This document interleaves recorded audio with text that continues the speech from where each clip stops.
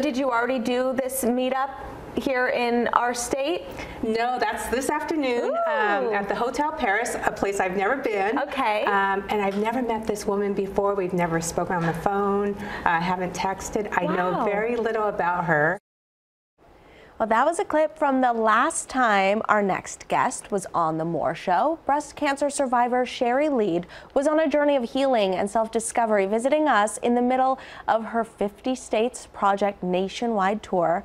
Sherry is back now, here with an update to talk about all that she learned during that trip and to help us mark Breast Cancer Awareness Month. So Sherry, thank you so much for coming back. Yes, I can't believe that was a year and a half ago. I know, it's so crazy. And we were only the 5th state in your stop. So I really want to know how your meetup went in Las Vegas and really all that you learned during your project. Yeah, well, the meetup was great. Catherine, I meet her again tomorrow for lunch. So this will be the second time that we've been connecting social media, texting. So I definitely made a friend the last time I was here. I love that. And so this was on a journey that you decided to go on after your breast cancer diagnosis and surgeries. And I really want to know what it did for you in the end. Well, it was life-changing. So when I was here at State 5, I think in the interview I said, I'm looking for a connection. What connects all of us?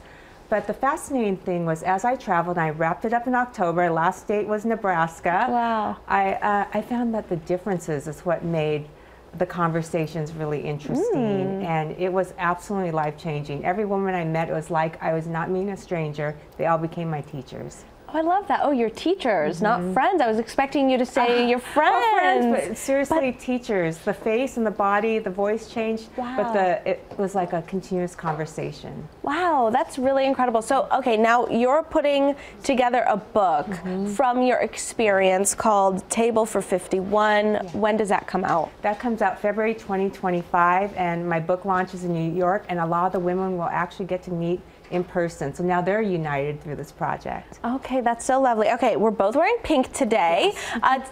It is Breast Cancer Awareness Month. Now, following your diagnosis and your surgeries, can you share how a stranger's words helped you reclaim your body and your life? Yeah, so these were just conversations, not interviews, so I never knew what was going to necessarily come up.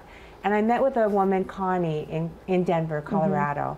And at the time, my 26-year marriage wasn't going so well, but one of my fears, and I told her, you know, I'd been through all these surgeries. How would I explain dating, explain to somebody what my body's been through, you know, all these scars. And she looked at me and she said, Sherry, if you meet the right person, you won't have to explain a thing. And I didn't realize that I needed to hear those words to really accept what, you know, what my body looks like and be proud of what it's gone through. And I didn't know I needed those healing words. But that, honestly, that gave me the strength. And I'm in a different place right now, relationship-wise. And I have met somebody very special who I don't have to explain, you know, what my body's gone through. Wow. Well, congratulations. Yeah, that gave me the chills to hear those words. And now I see what you mean, how these are all your teachers. They are. Right words at the right time. Really incredible. We're so glad that you're here and you're healthy.